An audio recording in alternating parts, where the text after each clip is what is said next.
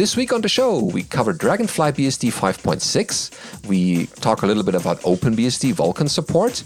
We also talk about bad utmp implementations in glibc and FreeBSD, as well as covering OpenSSH protection against the side channel attacks, the distinction between ZFS and OpenZFS, and more in this week's episode of BSD Now.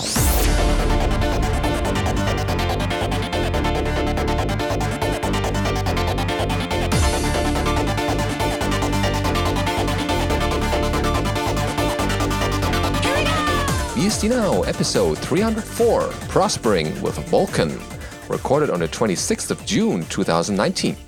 Hello, I'm your host, Benedikt Reuschling. And I'm Alan Jude. Welcome this week. We have a great headline for the Dragonfly folks because DragonflyBSD 5.6 has been released. It's out and it's flying around happily with some nice big tickets items listed. So we covered the previous DragonflyBSD release candidates a couple of times.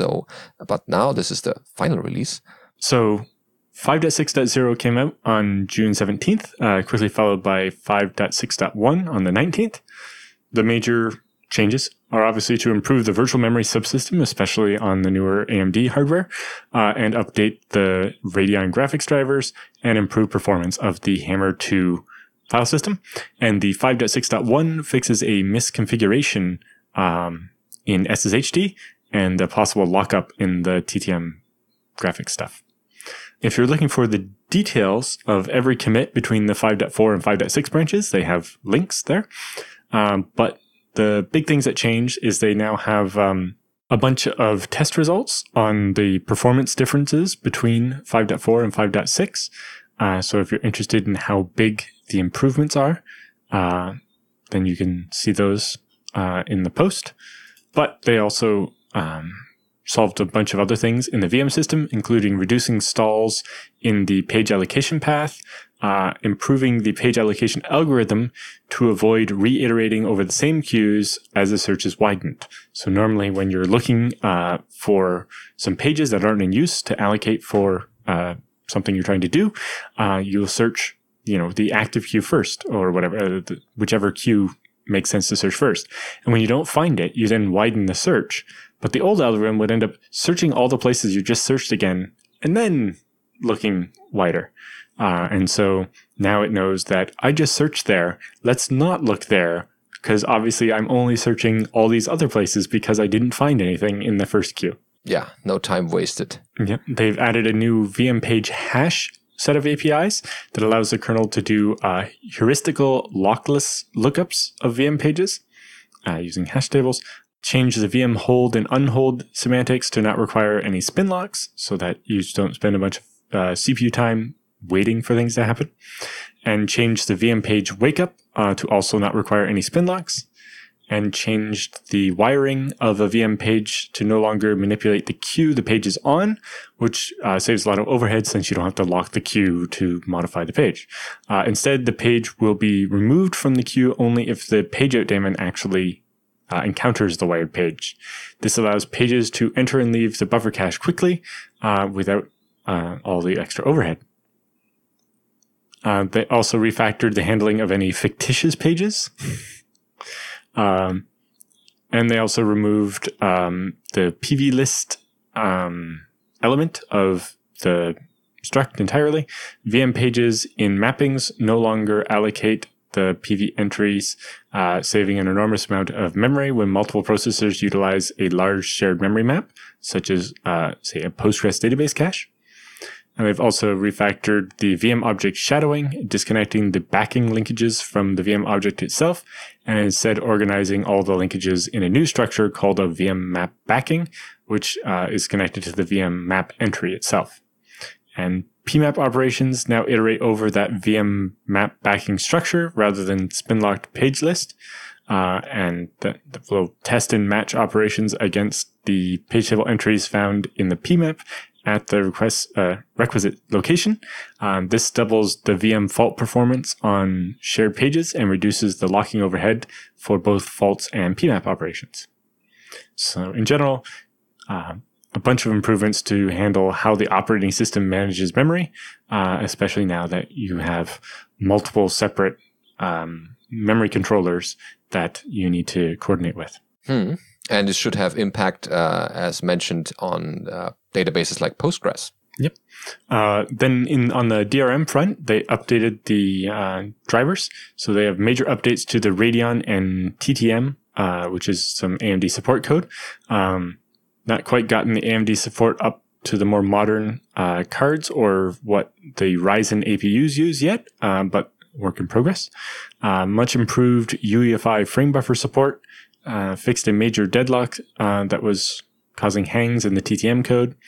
Refactored the startup delay to avoid conflicts between the i915 driver and X startup, and added a new get PCI info call to improve the Mesa and libdrm support, and fixed excessive wire memory buildups so that the graphics driver isn't going to keep taking up all your memory. And they fixed the Linux/Dragonfly page mask confusion in the DRM code. I guess Linux and Dragonfly both have a macro called page mask that isn't exactly the same between them, and it was causing some problems. And they also fixed a bunch of other APIs. It doesn't say what version of Linux their DRM code is based on. I managed to find out what OpenBSD and FreeBSD were based on to answer questions in an upcoming story, but I don't see it obviously here for Dragonfly.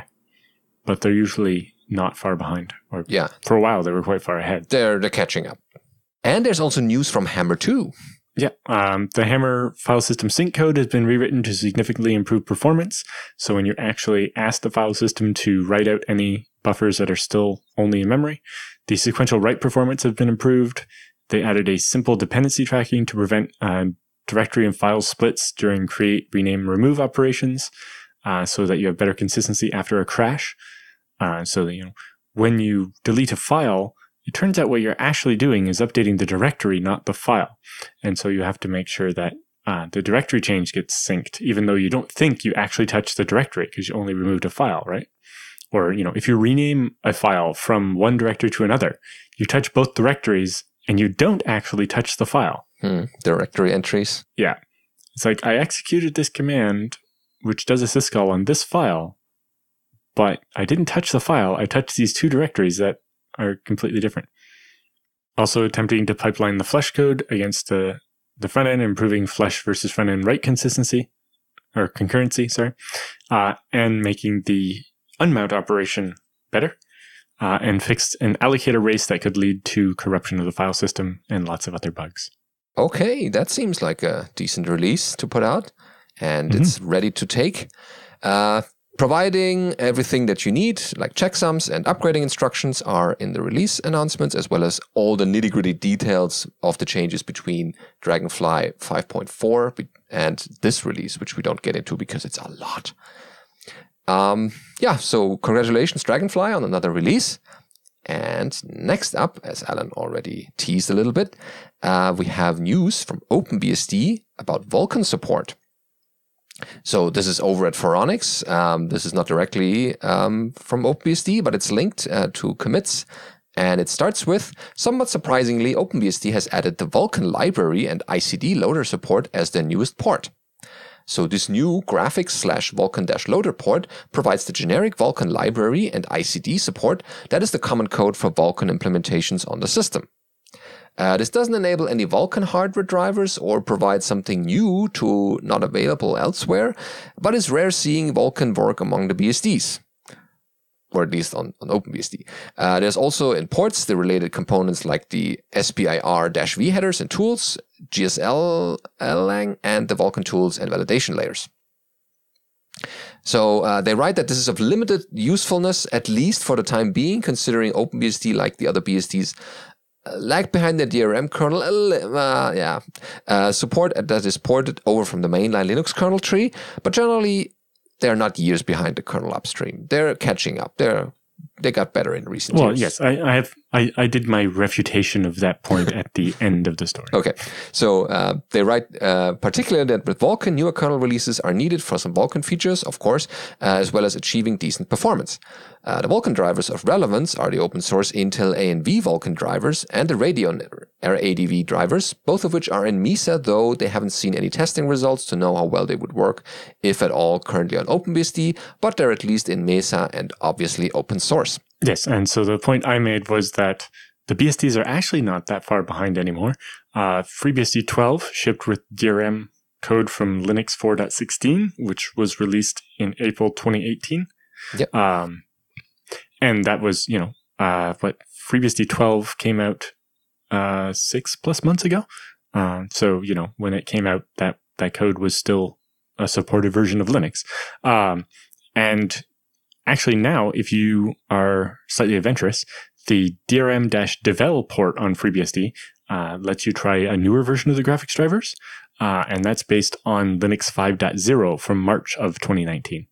And then over on OpenBSD, in April of this year, they committed their update of their DRM code from 4.4 to 4.19. So both FreeBSD and OpenBSD have modern DRM graphics drivers that are probably as up-to-date, if not more up-to-date, than what ships in, say, something like Ubuntu. Yeah, and so they close that with basically with Vulkan on the BSDs. There's also limited native game/application supporting the Vulkan API. Though possible, at least on FreeBSD, it's decent enough to support for Linux binary compatibility. OpenBSD 6.5 mentioned here has a few years back dropped its Linux binary compatibility support in the name of security. So even if there happens to be Vulkan drivers working nicely on OpenBSD, there isn't much software to take advantage of them. Well, the Linux compatibility they're talking about there would, I guess, be commercial games and so on. But yes, someone in the comments notes that OpenBSD is already using this for the Dolphin emulator and for VK Quake. Yeah, I guess this is one commit of many to follow that will add more support for applications. And yes. So this is the first one of many. So contrary to what 4MX was trying to say, you can actually play Vulkan-based games on OpenBSD now. Which is interesting. Mm-hmm. So we covered a couple of times OpenBSD and gaming. So this is just another one on that pile. And so, yeah, OpenBSD is not just in the secure server area, but also in more and more gaming. Very nice.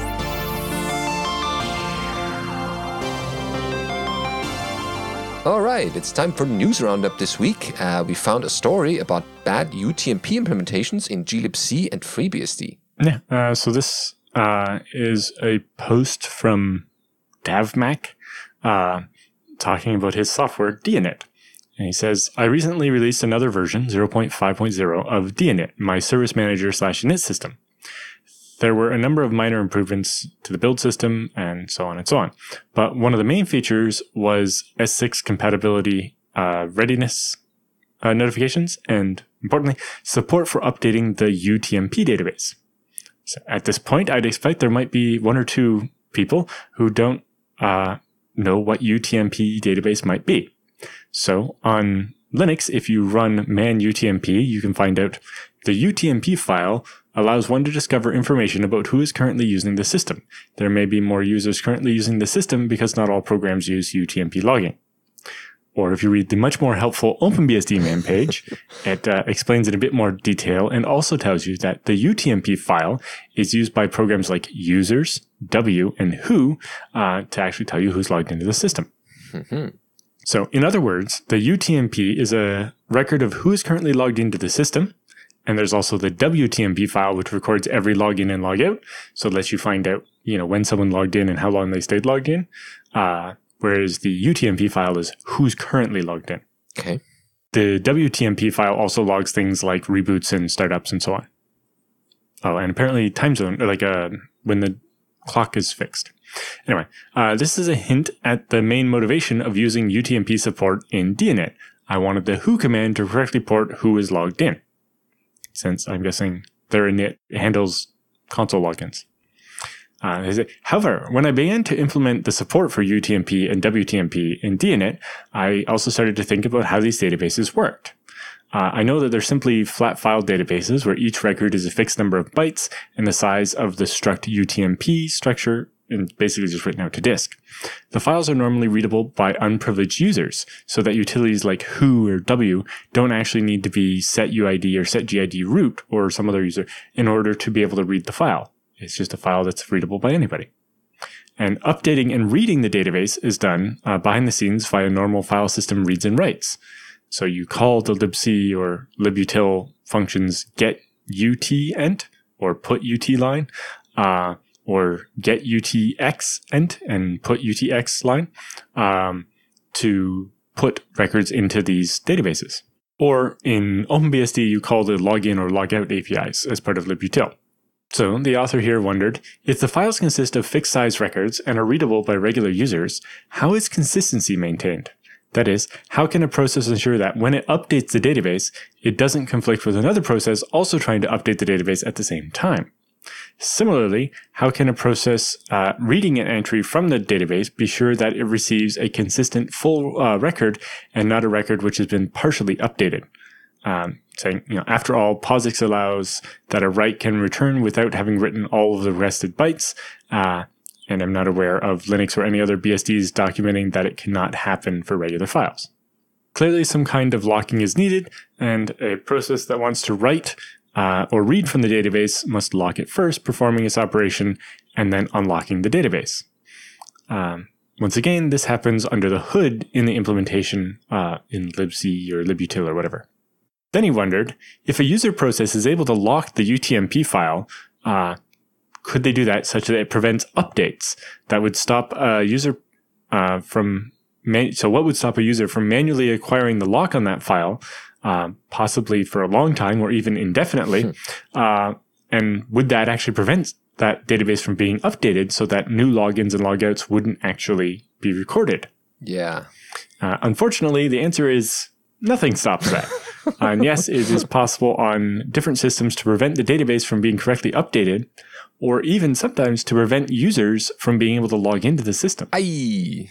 Even from single user? So on Linux, using glibc, and possibly other systems also using glibc and so on, updates to the database can be prevented completely, and logins could be delayed by up to 10 seconds while they wait and eventually give up on the lock. On FreeBSD, updates to the database can be prevented and logins can be blocked indefinitely. So they filed a bug report for that. And so note that on FreeBSD, the file is actually called utx.active, but is otherwise the same as utmp.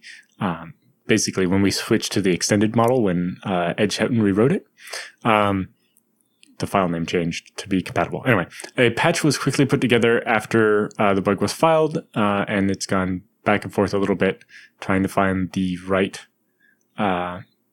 changes to make to get this sorted out. They also found problems elsewhere. If you're using Linux with the muslibc, it doesn't actually implement those utmp functions. It has no up stubs. So it doesn't actually populate that utmp file. And so blocking it doesn't do anything. But it was never going to log anything anyway, so there's that. And then OpenBSD structures its utmp file, so there's one particular offset in the file for each TTY device. And so it avoids the need for locking since, only TTY7 is going to update the offset for TTY7. And it's not going to be doing, somebody logging in and a different person logging out at the exact same time. It's basically reserialized by the different TTY.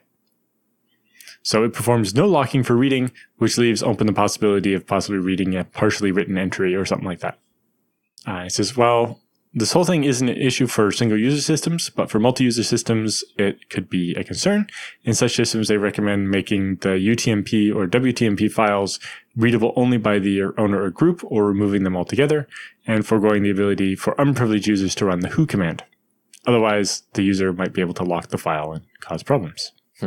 As for a fix that it would allow unprivileged users to still read the database, they've looked at a couple different things, but it might make sense to just basically allow the kernel side to override the lock if it's held by a user or something. Because switching to a more complicated database of some kind or having a daemon to serialize stuff just seems like a lot of work for this basic functionality. Yeah. I looked at the FreeBSD bug report for it, and definitely a good find for a bug in this case. And thank you for reporting it. One thing Konstantin Belousov noted was that on FreeBSD, and I think many other operating systems, even though the write syscall is asynchronous, so like you write a bunch of data, if you don't enable synchronous mode, then the write will return as soon as you copy all the data into the kernel. But that data is not necessarily written to disk yet, right? That's normal. But once that happens, even if the data has not been written to the disk yet, if some other process tries to read data from that file, they will see the copy that's in the buffer cache still. So basically, they'll see the write that you finished, even if it hasn't actually been written out to the disk yet. So as long as the write contains the entire record, then when you do a read, you will either see before that write happened or after that write happened. You will never get a shorn write, basically. You'll never see a version that's just the middle. Now, if the power goes out and only part of that write has actually been written to disk, then you can end up with a shorn write and get a corrupt record like that. But in a running system, on FreeBSD anyway, that's the only one I saw the comment for. If you've written the data to the file, even if it's not flushed to disk, when you read, you will either see all of it or none of it, not a partial one. Now, if you're writing a lot of data and you do it as multiple separate write calls of chunks, then you could have that. But as long as you write the whole chunk at once, then it will either be all or nothing. It will be atomic. But yes, it'd be good to get this fixed up in FreeBSD. There's one or two different patches in there and a couple of ideas of other ways to do it as well. Hopefully we can get somebody to be able to spend a couple minutes sorting that out. Mm-hmm. Okay, the next story has OpenSSH gets an update to protect against side channel attacks. So this is in the recent OpenBSD release, and they covered that on securityboulevard.com. They write that last week, Damian Miller, a Google research or security researcher, and one of the more popular OpenSSH and OpenBSD developers, announced an update to the existing OpenSSH code that can help protect against the side channel attacks that leak sensitive data from computers' memory. This protection, Miller says, will protect the private keys residing in the RAM against Spectre, Meltdown, Rowhammer, and the latest RAM bleed attacks.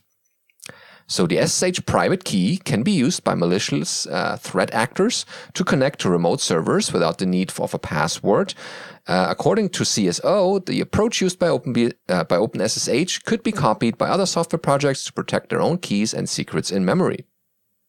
However, if the attacker is successful in extracting the data from a computer or server's random access memory, they will only obtain an encrypted version of an SSH private key rather than the cleartext version. So they can't do much with it. In an email to OpenBSD, Miller writes that this change encrypts private keys when they are not in use with a symmetric key that is derived from a relatively large pre-key consisting of random data, currently 16 kilobytes. And then he further adds that, quote, attackers must recover the entire pre-key with high accuracy before they can attempt to decrypt the shielded private key, but the current generation of attacks have bit error rates that, when applied cumulatively to the entire pre-key, makes this unlikely, unquote. So implementation-wise, the keys are encrypted shielded when loaded and they automatically and transparently unshielded when used for signatures or when being saved or serialized, Miller said. And the OpenBSD developer hoped that they will be able to remove the special protection against side channel attacks in a few years' time when computer architecture has become less unsafe. Miller said at the end of the patch, yeah. Yeah, I don't know. It seems reasonable enough it might be worth the complexity to just keep it. Could be, yeah. So added security is never worse to keep around. Yeah, we've kind of, for a long time, wanted to not have those keys just sitting around open in memory.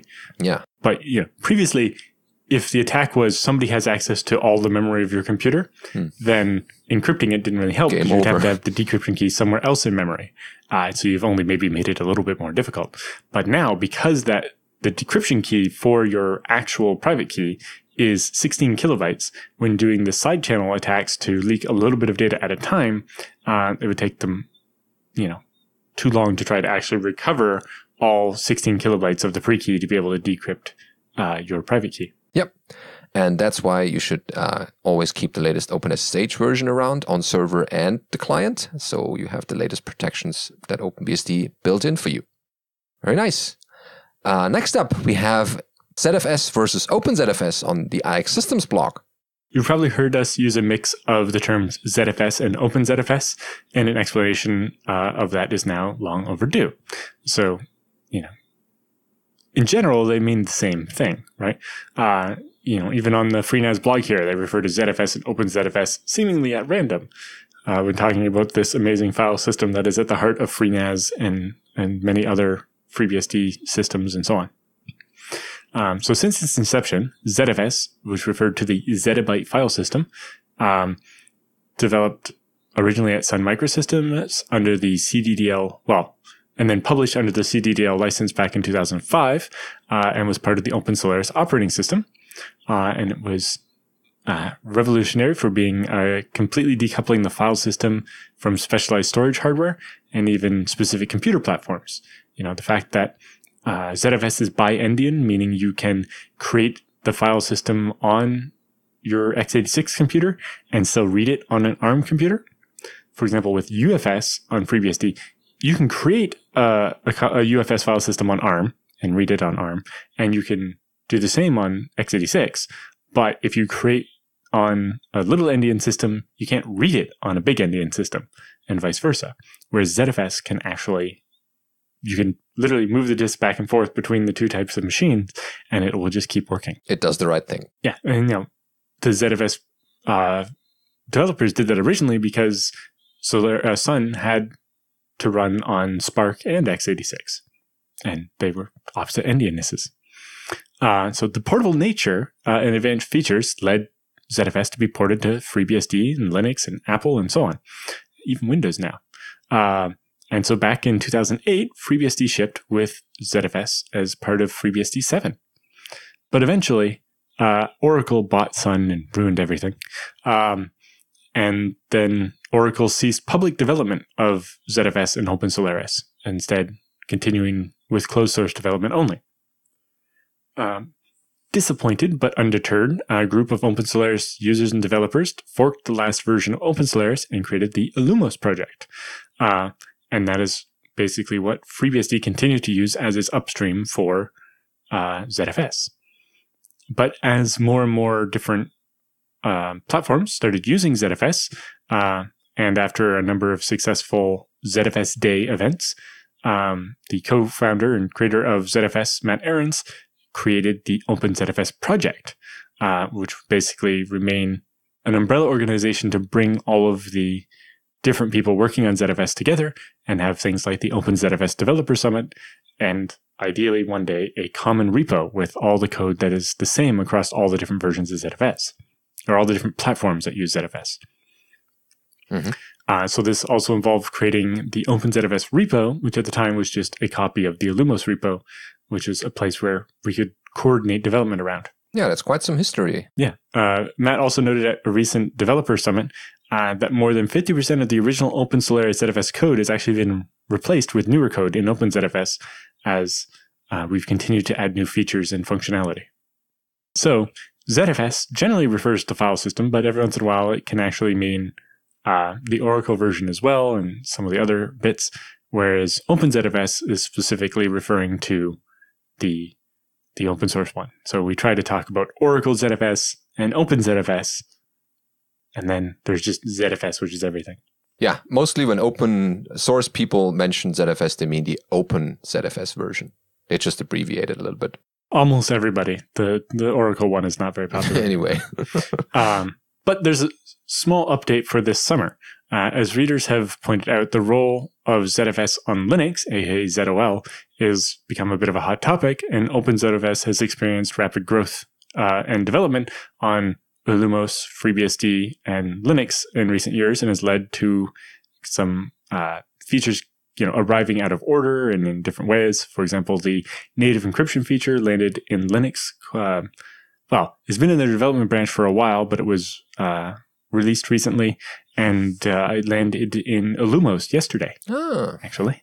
So the encrypted file system support, and it's available in the module from ports if you wanted to use the development version on FreeBSD as well. Yes. But it requires 12 stable or 13 because of the new encryption algorithm. So hopefully when 12.1 comes out, things will get a little easier there. That's exciting news. So recognizing that, having the big differences between the different ZFS platforms, the original idea of the OpenZFS umbrella project was to try to keep the differences between, when we talk about OpenZFS, that if it works in one, it works on them all kind of thing, right? Whereas currently, there are features that exist in each different platform that only exist in that platform. For a long time, trim was only available on FreeBSD, and the encryption was only available on Linux and so on. And now we're trying to get that back so that everybody has all of the features, and so that it's easier to move pools between different operating systems. And so as part of that, we're rebasing into one common repo. So in the next few months, as we finish the last bits of work on this, the version of ZFS on FreeBSD, I guess, in the ports tree on FreeBSD now, there's actually a port called OpenZFS, and if you install that, it's a newer version of ZFS that works on FreeBSD. And when those diffs get merged upstream, then that new repo will become the official OpenZFS repo, and it will work on both Linux and FreeBSD, and Illumos will continue to pull individual changes into their repo. But the idea is that over time, the OS X and Windows ports will also join into this repo, and eventually all of the different platforms that use it will be there. So we're hoping that this transition path will be something that the NetBSD and other downstream consumers of ZFS will be able to follow as well. Yes, and ultimately this will be good for everyone because everyone pulls from the same source, and then coordination happens between everyone, and everyone knows what next features are being developed. Yeah, and it's not exactly clear how we're going to do it yet, but it seems like we might also end up with, when FreeBSD 12.1 ships, it will ship with, the same ZFS as is in 12.0, but with a couple of patches we have for performance improvements and fixes and so on. So it'll be just like it would have been before, but you can also go and install the OpenZFS package from ports onto your system and actually have access to the newer ZFS features, which in the long term could mean that over time you'll actually be able to update the version of ZFS you're using without having to change the version of your operating system. Which means for more features that are coming in rapidly rather than just waiting for the next OS release. Yeah. I know for a while I was like, oh, it's going to take forever before I have a deployment of 100 machines and they're running, a mix of, 11.2 and 12.0 and so on. And,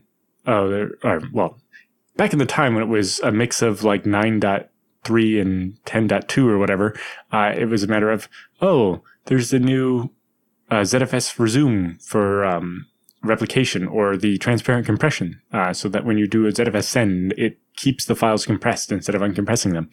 But not every one of my machines supported that, whereas if I could update ZFS on all of them with just a package, that might have made it easier. But we want to somehow manage that in such a way that it doesn't lose out on the extra integrations that FreeBSD has coming from the fact that ZFS is built into the operating system, isn't only a third-party package, like the bootloader having support for it and so on. And so we're still figuring out the best ways to manage that, but the idea is that you'll be able to kind of have the best of both worlds. All the integration of having it built in, but with the optional ability to get to a newer version without having to update your OS. Oh, yes. So that's exciting, and we'll definitely keep you updated when that happens. Yeah. But we're basically expecting as soon as we can get all of the CI hooked up to test it, and then if integrating FreeBSD still passes all the tests, then it will become part of the repo.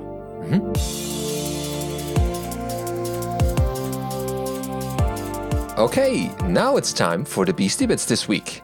The first item that we found is how to safely and portably close a file descriptor in a multi-threaded process without running into problems with ENTR by Colin Percival, a tweet. Yes, he says, it only took me 7.5 years after originally writing this blog post back in 2011 to find the answer. So he says, POSIX close is broken.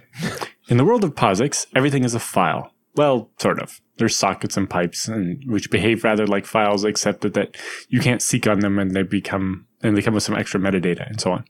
And then there's devices, and sometimes you can only read or write to appropriately sized blocks and not individual bytes, and on and on and on. But in all these cases, you've got a file descriptor, and when you're finished, you release the resources by calling the close system call. There's just one small problem. The way POSIX has defined close is completely and utterly broken. A few days ago, Taylor R. Campbell, the same guy who reported Tarsnap's incredibly stupid crypto bug back in January of 2011, sent me an email pointing out some peculiar language in the standard. If close is interrupted by a signal that is to be caught, it shall return -1 and set errnode to EINTER, meaning interrupted. Now, we're used to dealing with EINTER. Almost every system call we make can be interrupted and return EINTER. No problem. We just reissue the system call, keep trying until we get through without a signal interrupting us. That would be fine, except for these last two words. And the state of the file descriptor is unspecified. So if the close call gets interrupted, it's not clear whether the file is still open or if it's closed. Oh. So if close returns interrupted and you call it again, you might get E-bad-F. This is not a file descriptor because the file was already closed. Even worse, if you're running in a threaded process, a different thread might have opened a file and been assigned that same file descriptor value, right? So you open file 1, open file 2, open file 3. You try to close file 3 and it gets interrupted. If you try again, you might get an error saying that's not a bad file descriptor because it was closed. When you say might? Right. So if you called close and it got interrupted, but it didn't close the file yet, then you do want to run close again to close it properly.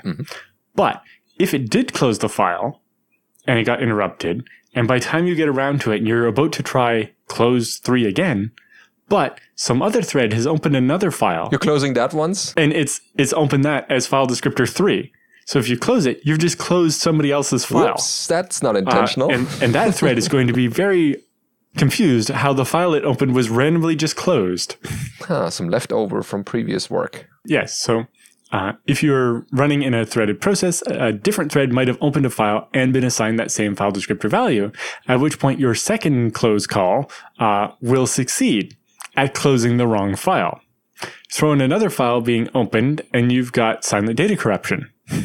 On the other hand, if close returns the interrupted and you don't call it again, you might have this open descriptor or socket and have it just laying around in your process. For a short-lived process, that might not matter. But if it's a server that's going to run for weeks or years, then, you could build up a lot of those that way. So then the blog post goes on with a couple of different ways he tried to do it, but that's, they're not always great. I look like the one that looks like he tries to block signals while he calls close so that it doesn't get interrupted, and a couple other things.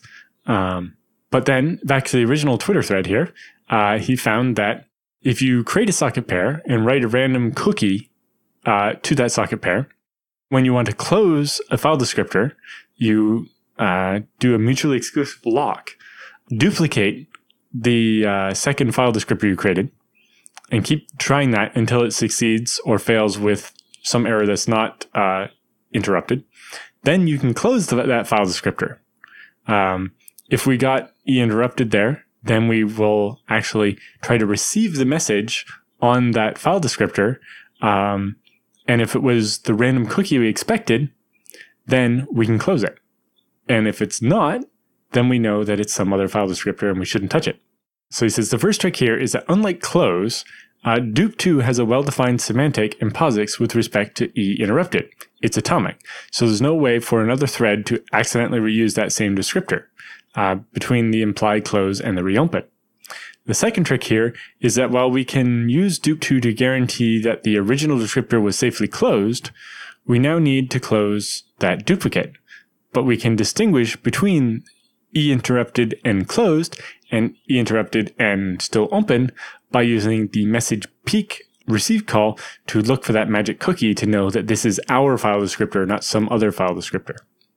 If you're on a perverse OS where close can successfully close the file descriptor and still return E interrupted, and another thread wins a race and reuses that descriptor, there's still no way you'll actually see our random cookie, so we won't make the mistake and try to close that raced file descriptor.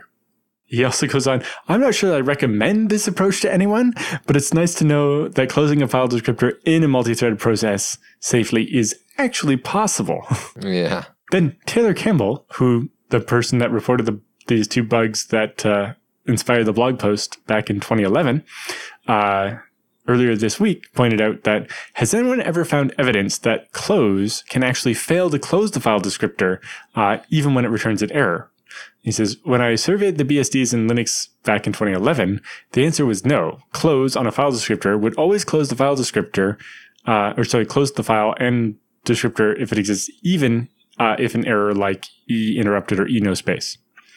And Colin points out, turns out, yes, HPUX is documented as having the file descriptor open if close returns E interrupted.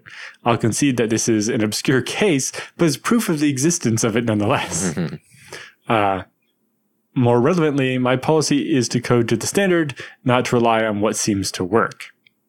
And then PHK points out, so how do you test your code? Yeah, so these are the little intricacies of the file descriptor on multi-threaded processes. Yes, well, why multi-threaded programming is hard. I keep hearing that, yeah. So a couple meetup reminders. The Knox bug meetup is actually June 27th. That's tomorrow. So if you're listening to this, it's probably very soon. This will probably come out on Thursday. So yeah, you'll have a couple of hours of notice, but sorry. Anyway, there's BSD and barbecue at the Knoxville, Tennessee BSD user group, which is at 222 Keller Lane in Marysville, Tennessee. They say that this month they have no scheduled talks. It's just be a social gathering with barbecue. And it seems like that's great. And they said that the meeting will be held at IX Systems' office. Parking will be available at the parking garage across the street or on the street around the side of the building. Okay. Separately, there's also the Portland BSD Pizza Night, which will also be on June 27th, but at 7 p.m. They'll be meeting up at the Flying Pie Pizzeria, 3 Monroe Parkway in Lake Oswego. Yeah. So if you just want to hang out for barbecue, you have to go to Knoxville. And if you want pizza, you have to go to Portland. There's your choice, yeah. But be soon. By the time you hear this, it might already be over or has started. Yes, but both of these are monthly things. So if you miss this one, you can always catch the next one. Oh, yes, of course. Yeah, that's a good thing of these BSD user groups happening frequently. Next, we found a difference between $X and curly brackets X. So if you've ever seen that different syntax, especially in something like a shell script where you can have $X or open curly brace, X close curly brace, we have some examples. So here, when you assign a variable, you just do X equals 11 or 10. And then you can do echo $X and you'll get back 10. Or you can do echo $curly brace X curly brace and you'll get back 10. So doesn't seem to be a difference there. But what if you want to say print out 10 years? If you do echo $XY, it will print nothing because that variable is empty. But if you echo curly brace X curly brace Y, then it'll actually print out 10 and then Y. So it can be important, especially when you are smooshing things together. The other reasons you can use that syntax are the automatic substitution stuff. So in the curly braces, you can do like X colon stuff, and you can do things like automatically strip the beginning and the ends off, or, there are a bunch of different internal substitutions you can do instead of feeding that variable to something like grep or sed in order to do replaces. Some of the basic operations can be done automatically in line. And that works on Bourne shell as well as POSIX shell, yes. Regular POSIX shell. Mm-hmm. Excellent. Yeah, that's good in your little toolbox of shell scripting knowledge, because it might come in handy. And if you want to know if that's actually a variable, make sure to include that in curlies. Otherwise, that might not be a real one, like XY. I noticed a small bug in this website. At the bottom, all of the related posts are just called undefined. Whoops. Maybe they just started off, or they don't relate any all. I don't know, but it's Blogspot, so it might actually not be a bug that they created. Okay, I guess someone will look into that after listening to this episode.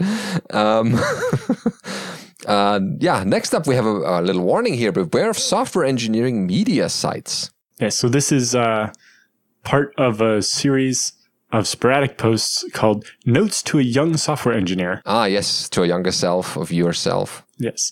So it starts with a sample of the Hacker News front page and goes, early in your career, a surprising number of poorly engineered software systems are due to mistakes with engineering media.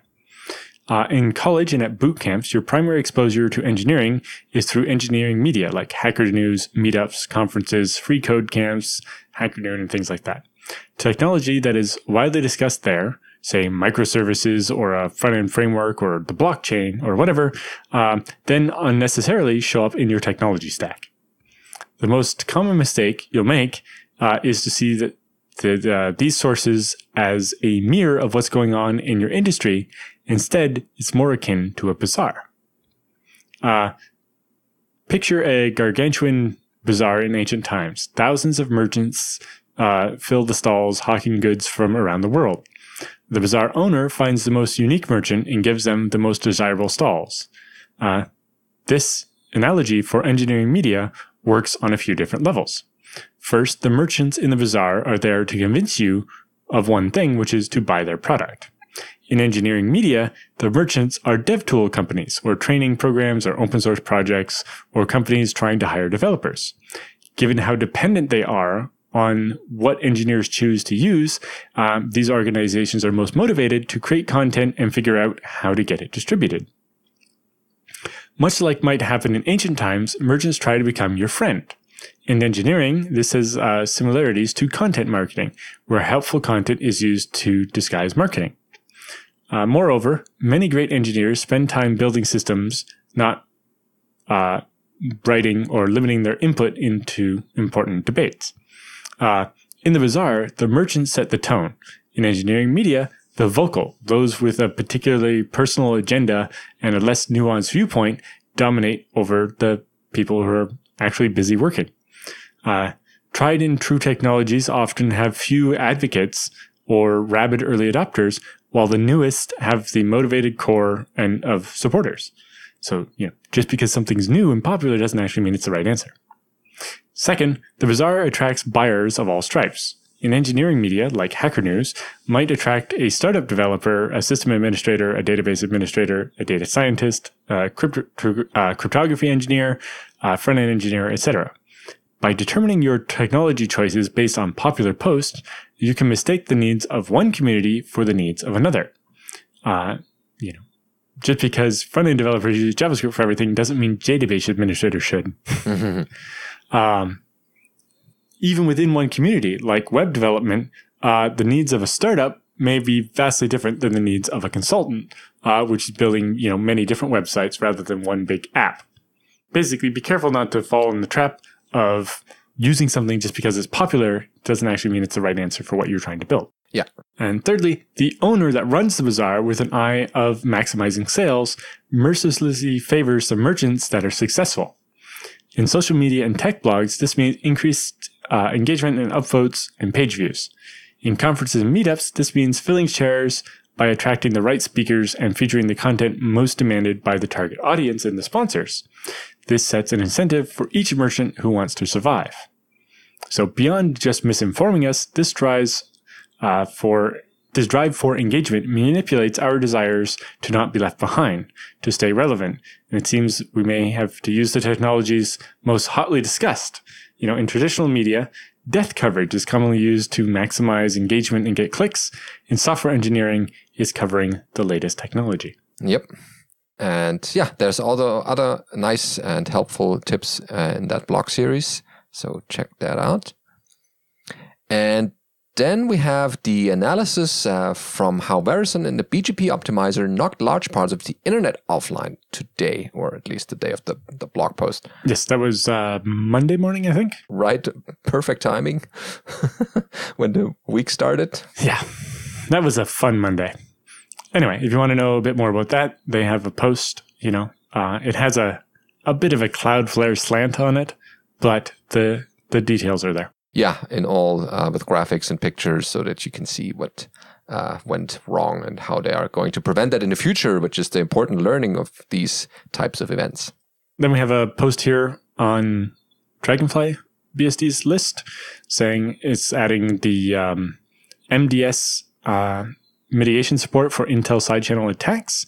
So the microarchitectural data sampling attack mitigation is now added to the kernel. This is an attack against Intel CPUs made between 2011 and now. The attack is not currently known to work against any AMD CPUs. With Intel microcode update, the mitigations can be enabled. So once you have the microcode, then you can use the software fixes.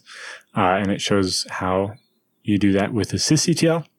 If you don't have the Intel microcode update, only disabling hyperthreading gives you any protection. Older architectures might not get microcode updates, so in that case, you might need to disable hyperthreading. Currently, Dragonfly only supports the MD clear mode, and it will only be available if you have the microcode update. Updating the microcode alone does not protect against the attack, since you actually need to use the new instructions that the microcode adds. This mitigation burns around 250 nanoseconds of additional latency on every kernel to user space transition, like system calls or interrupts. The additional latency will not be present if the microcode has support, but it's disabled in the kernel. So you should be able to safely update your microcode even if you do not intend to use the mitigation. So the penalty only happens if you have the microcode and you enable the feature in Dragonfly. So you can update your microcode and not use the feature, or be able to turn it on and off as you need, depending.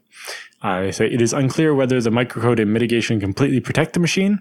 The attack is supposedly a sibling hyperthread attack, and that may be the only way to completely protect your machine is disable hyperthreading or buy AMD. And they note that much of this template was taken from NetBSD. Okay. And as a little reminder for the people who haven't done it yet, you should register for EuroBSDCon 2019 in Lillehammer, Norway, because it's awesome. It's EuroBSDCon, a different place every year. And so people should look at going there if they want to meet people from the BSDs, listen to the talks. And tutorials. Oh, yes. There's a number of good tutorials this year, and there's one that's space limited. An introduction to hardware hacking with FreeBSD. This tutorial will provide an introduction to controlling hardware from FreeBSD. They'll cover using GPIO to interface with real-world using tools in the FreeBSD-based system.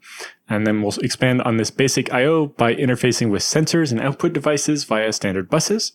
And then to complete the tutorial, we'll make a simple status application to let us know when someone has broke the FreeBSD build. In the tutorial, we'll perform practical activities using an ARM single-board computer running FreeBSD. Attendees will get a material pack, including that single-board computer, interesting input and output devices, some sensors, and so on to make new hardware projects with FreeBSD. Attendees should be comfortable on the command line and have a laptop with a spare USB port and serial software like CU, Minicom, or Screen, and then everything else will be provided as part of the tutorial. Excellent. One more reason to attend. There's only 3 spaces left for that tutorial. Oh. The rest of the tutorials, they can take as many people as sign up. But that one, Tom only bought so many of the computers for people. Yeah, so that's why it's limited. But the other ones, as mentioned, are open, and the conference there as well, as long as you register and pay up front. And yeah, we hope to see you in Lillehammer in September. Yes, there are many great talks and lots of good stuff. So we're hoping to see everybody there.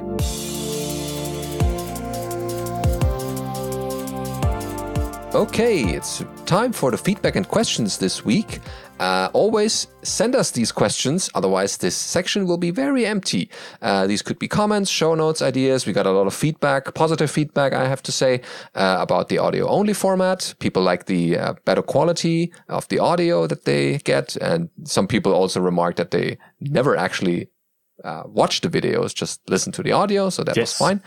And so, yeah, keep the feedback coming. I saw one of those as well. Somebody's like, until you mentioned that you were going audio only, I didn't know that there was video. Yeah, well, whoops. But if you do miss the video, if you go to bsdnow.tv/live, you can watch the show live when we're recording. But I didn't finish it last week like I promised, but I will finish it today.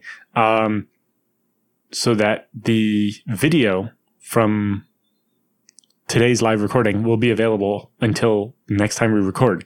So you'll always be able to watch the last episode on the website. Now, the video's not quite the same as it was before. It's mostly just our talking faces, because I got rid of the third computer in the production setup that normally did the websites. But anyway, if you need the video for it to be useful to you, then you can check out bsdnow.tv/live, and you can use our DVR feature to watch last week's episode. Yeah, and to get in touch with us, go and send a message to feedback@bsdnow.tv. You can also send us a tweet on Twitter to the bsdnow.tv channel, but I guess email is reaching us better. All right, the first question is coming from Dave this week, and it's about CherryBSD. Dave writes, CherryBSD gets a notable note in this very awesome paper review blog. People may be interested in subscribing. Yeah, this is the Acolyte blog, which puts out the morning paper, which is basically you get an email each morning with a conference paper or an interesting paper in general from computer science, IT, and related areas. So this is nice. And they cover CherryBSD in that specific one on the 28th of May. There's also a video from AT&T Archives, he writes, about the Unix. That's a link provided in the show notes. Introducing the Unix operating system shared in 2012 via Mastodon. And interesting hearing the things we take for granted be explained as innovations and to understand that the gap is behind that. Excellent. So thanks for that. It didn't make it the show notes, but it's good to have at least it mentioned here because people should be aware. Yes. Well, the AT&T video we've covered before off YouTube a couple of years ago, but it's definitely worth watching. So if you haven't seen it, check it out. Mm-hmm. Okay. Thanks for that, David. And next up is Neb with Hello from Norway. So this is this year it's EuroBSD Con land.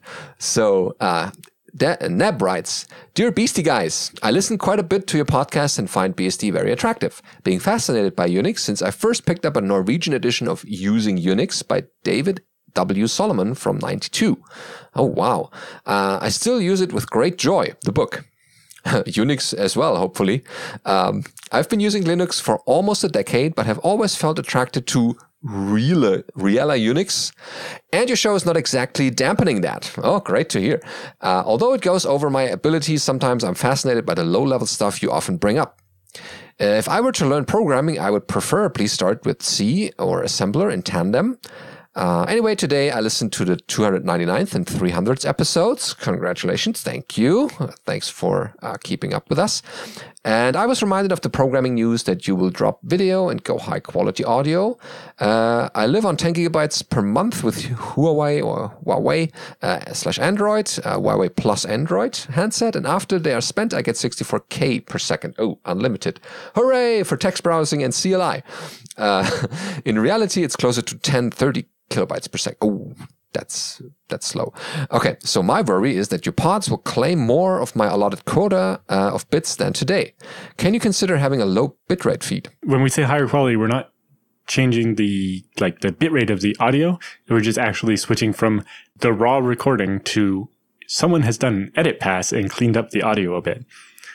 So it's higher production value. We're not actually going to make a larger MP3 file. Yeah, so that shouldn't take going against your bandwidth, your available.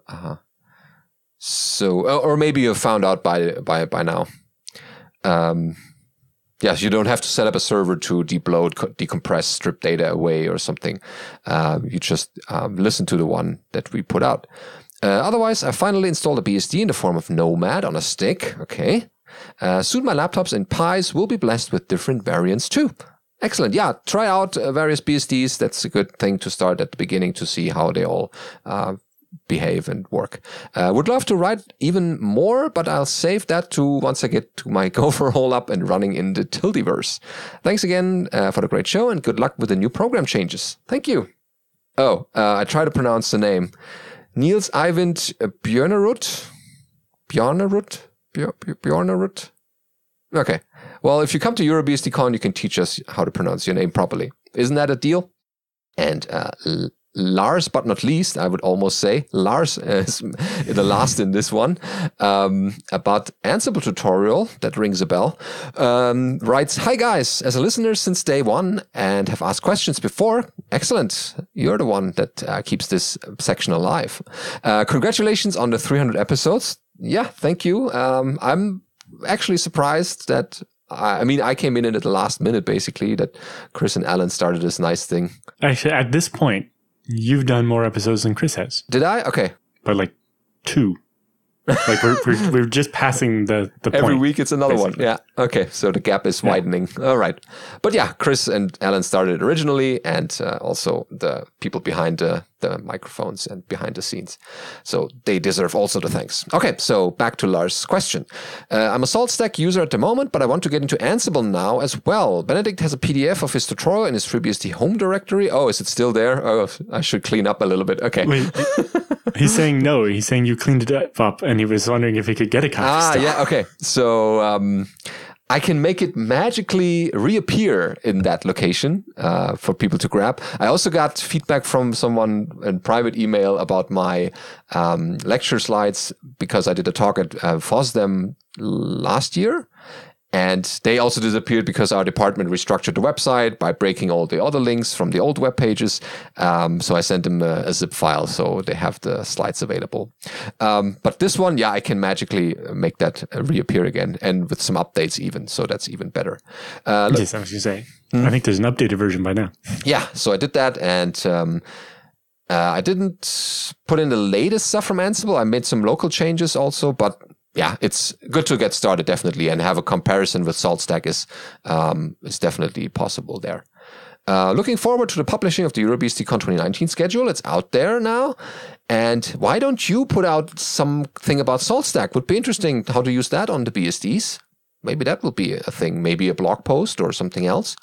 Yeah, so thanks, Lars, for this. And again, by the time you watch this, you can find the slides and everyone else, of course, at that URL that you posted. Okay. Thanks for your interest and thank you for watching this week's episode of BSD Now. Again, to feedback at bsdnow.tv, direct everything that you want to see in future episodes, show notes, questions, ideas, everything that is worth including. Yep.